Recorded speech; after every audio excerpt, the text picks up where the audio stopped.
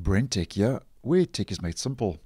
So we also get the Patch Tuesday updates for Windows 11, which Microsoft released for versions 22H2 and 21H2. And both updates will be downloaded and installed automatically, as they are compulsory, mandatory security updates.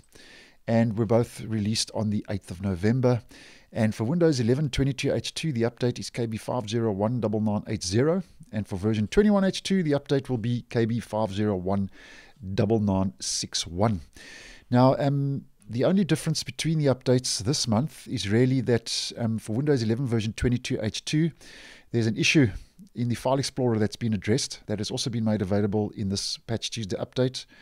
Apparently, File Explorer was failing to localize folders, so that bug has been addressed. And then over and above that, both security updates, KB5019980 for 22H2 and 5019961 for 21H2, address these same security issues and vulnerabilities in the operating systems. Now, just to go through those quickly, there are 35 vulnerabilities that have been fixed. 5 of those are critical security flaws, which is your highest rated security flaw and vulnerability.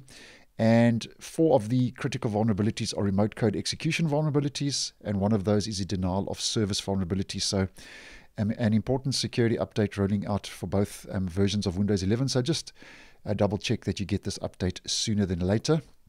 So 35 vulnerabilities being addressed in total. 5 of those are critical for both 22H2 and 21H2. Now, with that out the way, if you didn't install the optional updates that rolled out near the end of last month for both versions of Windows 11, and for Windows 11 22H2, that would be update KB5018496, which rolled out around about the 25th, 26th of October, depending on your region. And for Windows 11 version 21H2, that would be update KB5018483. Now, if you didn't install those optional updates, those improvements and bug fixes will be included in this month, November's Patch Tuesday update, and updates for both versions of Windows 11.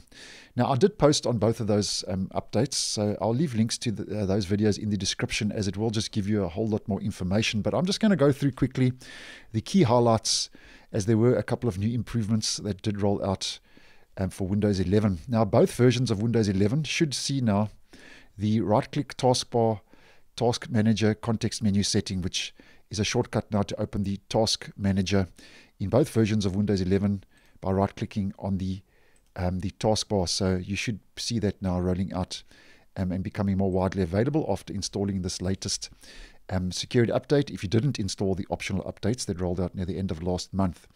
And then for Windows 11 version 22H2, it also gets 3 extra new features, and I'm just going to go through those quickly. They've apparently made enhancements to the search visual treatments on the taskbar to improve discoverability, and this will be rolling out to a small audience initially and deploys more broadly in the months that follow, according to Microsoft. And then also for version 22H2, if we just head to the account settings and the Windows backup, this is just in a quick recap. I have posted on this in those previous videos, but nonetheless, they've made enhancements to the backup experience when using your Microsoft account. And some devices might notice visual treatments for this enhancement. And then also regarding your Microsoft account, they've added improvements to the Microsoft account experience in settings. As an example, Microsoft says you can manage your Microsoft OneDrive subscription and related storage alerts now from your accounts page. And over and above that, as I would say, I think the key highlight would be that right-click Task Manager setting that is rolled out for both versions of Windows 11. And then if we just have a quick look at WinVer, just to end this video, for Windows 11 version 22H2, the OS build is now upgraded to 2261.819. And for version 21H2, the OS build will be 22,000.1219. So both updates very similar at the core and base of things. And of course, over and above the security updates, that Task Manager, taskbar setting available, and then a couple of new improvements for Windows 11 version 22H2. So thanks for watching, and I will see you in the next one.